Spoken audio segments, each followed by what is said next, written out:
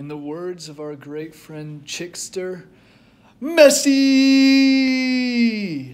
Argentina win the 2022 World Cup on penalties against France, and really it ended up being the Lionel Messi versus Kylian Mbappe show.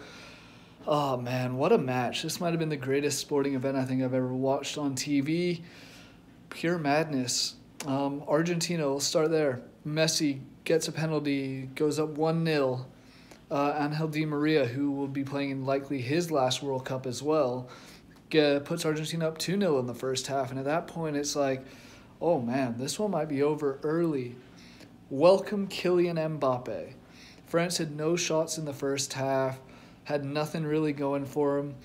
Last 10 minutes, Mbappe scores twice. And he scores twice in the span of roughly 90 seconds to draw it level. Absolutely impressive, incredible from a 23-year-old in his second World Cup.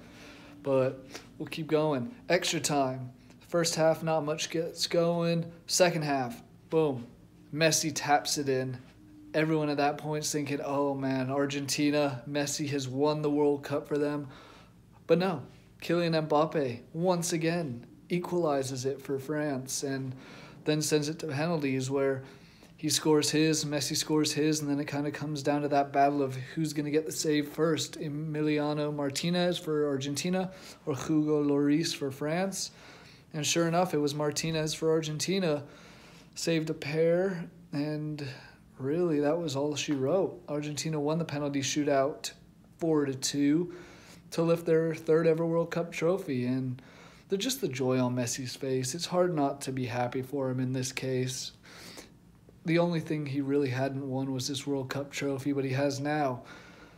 So with that being said, that concludes the coverage of this 2022 World Cup. World Cup is now over. All our eyes turn to 2026, when the World Cup will be here in the U.S., along with Canada and Mexico. So until then, see you next time.